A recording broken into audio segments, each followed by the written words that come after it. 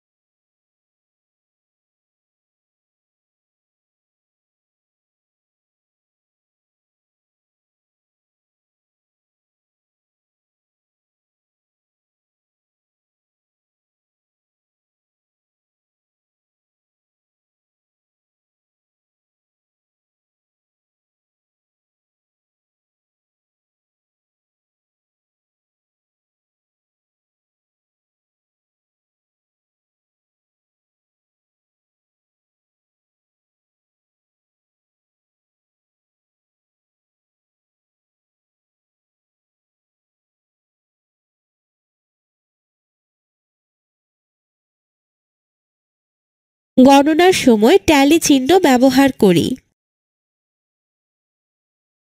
মনে রাখি, উল্লেখিত 5টি ভাগকে উপাত্তের শ্রেণী বলে এবং প্রত্যেক 5 থেকে 9, 10 থেকে 14 ইত্যাদিকে শ্রেণী ব্যবধান বলে।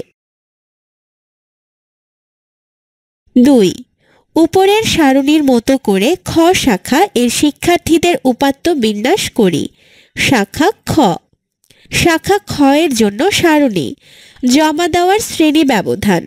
ট্যালি। সংখ্যা। মোট।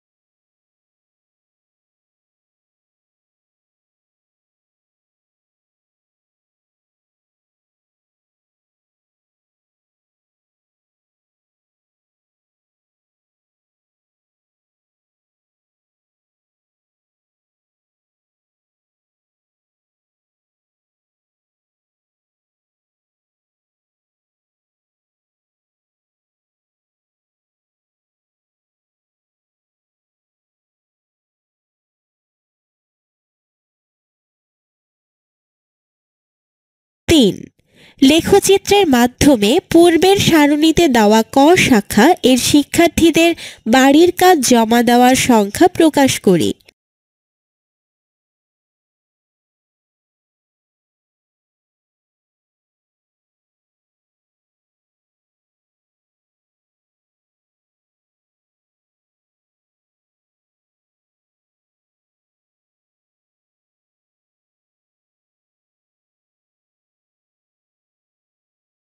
স্তম্ভলেখ অঙ্কনের পদ্ধতি।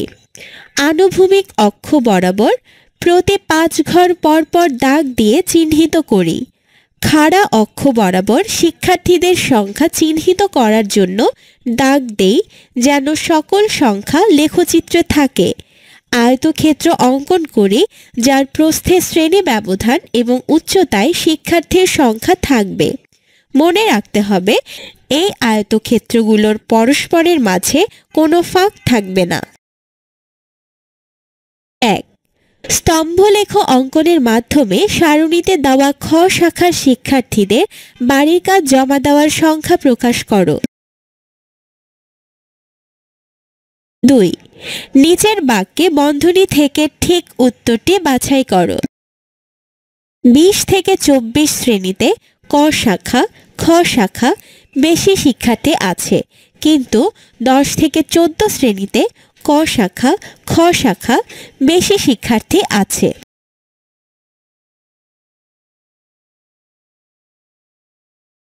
4. নিচের উপাত্তসমূহ একটি বিদ্যালয়ের পঞ্চম শ্রেণীর শিক্ষার্থীদের উচ্চতা নির্দেশ করে। নিচে প্রদর্শিত সারণীর মতো করে 3টি ভিন্ন ধরনের শ্রেণী ব্যবধানের সারণী তৈরি করি এবং প্রত্যেকটির জন্য স্তম্ভলেখ আঁকি। প্রদত্ত উপাত্তের জন্য কোন স্তম্ভলেখটি উপযুক্ত তা নিয়ে সহপাঠীদের সাথে আলোচনা করি। সারণী 1, সারণী 2, সারণী 3। শ্রেণী ব্যবধান ভিন্ন হলেও স্তম্ভলেখও ভিন্ন হয়।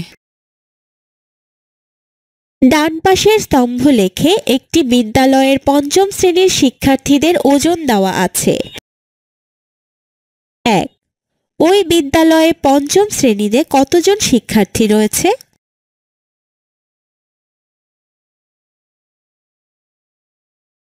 2.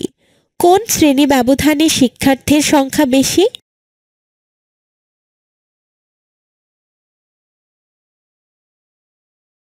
3. 35 থেকে 39 শ্রেণী ব্যবধানে শিক্ষার্থীর সংখ্যা শতকরা কত?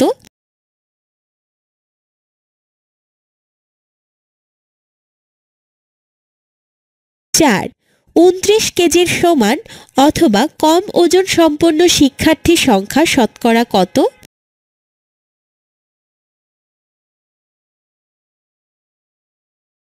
6. উপরের স্তম্ভলেখটি ব্যবহার করে একটি গাণিতিক সমস্যা তৈরি করি এবং সহপাঠীদের নিয়ে সমাধান করি। 3.